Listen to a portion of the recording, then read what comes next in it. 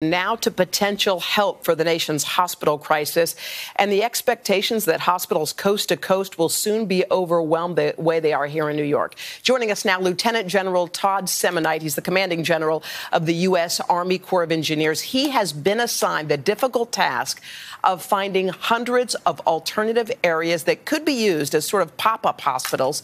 Just yesterday, he was in Chicago. He was setting us up a massive site there. General, thank you so much for joining us this morning.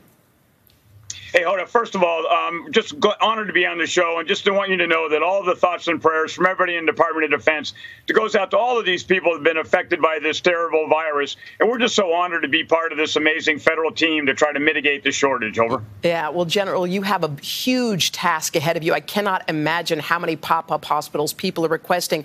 Just give me a sense of how long the list is of governors who are saying, hey, help me, and how do you prioritize who gets what?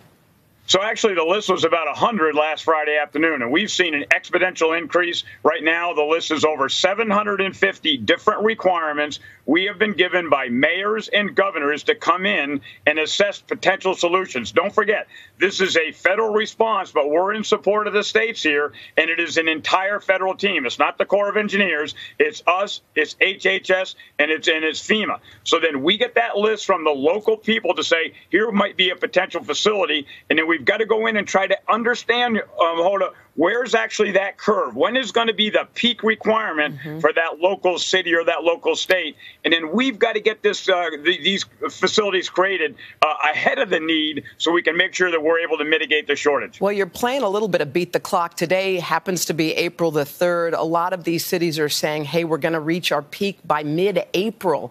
Do you have time in these couple of weeks to set up these makeshift facilities and stadiums or hotels or dormitories?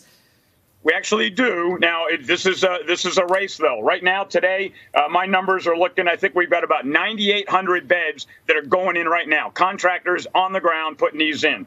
We're going to have about another about 4,800 in the next couple days to get them going. And then the other thing that's critical, and this is new news that no one has heard, we actually have designed a lot of facilities, about 5,500, but then the states have said, give us that design, and then we'll put those in the ground.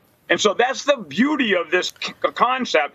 It doesn't have to be the Corps of Engineers. We did a standard design sanctioned by the federal government, and then we're able to pass that design. So even a very, very small city that might have a shortage is able to go into a hotel, a college dormitory, or what we would call a bigger space like a convention center or a field house, and to be able to build out a hospital-like facility to mitigate the shortage. Now, General, you make some COVID hospitals and some non-COVID. I guess they're retrofitted differently if you know that there is a contagious virus.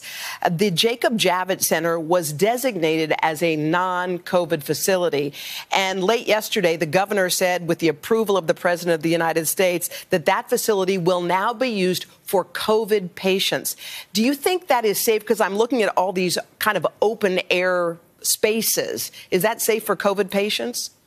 We do. However, there's probably got to be some modifications made, and I want to be able to reiterate that, again, this plan has to be agile. We knew going in, certain states wanted COVID only, other states wanted non-COVID. So when we initially set it out, the plan from New York was to be able to go non-COVID. But now the fact that this has changed a little bit, I've asked my engineers to go in and relook the pressure settings in the building.